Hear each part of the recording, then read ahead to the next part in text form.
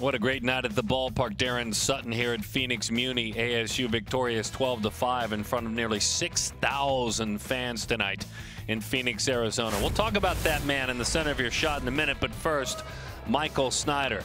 What an incredible night he had for Washington. Not one but two pitches away, and he hit not one but two out.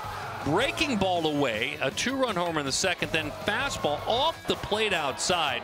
Snyder, the redshirt sophomore, that's just pure strength. Can't wait to see the next two games for this talented young man. Then it was the heart of the order that things just got sideways, and right there in the middle of it all, a freshman, Jacob Tobias. This was a pitch away. This was early, a single and an RBI, part of a couple of runs that scored for ASU. Then a fastball in, and he leaned on it.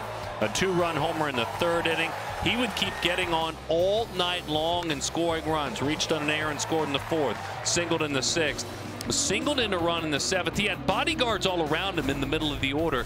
There was major damage, and it's all kind of different age groups for Willie Bloomquist and for ASU. You got the sophomore in Ethan Long. You've got the essentially fifth-year senior in Connor Davis, who has been around for a long time, 24 years old. Then you got the freshman, Jacob Tobias.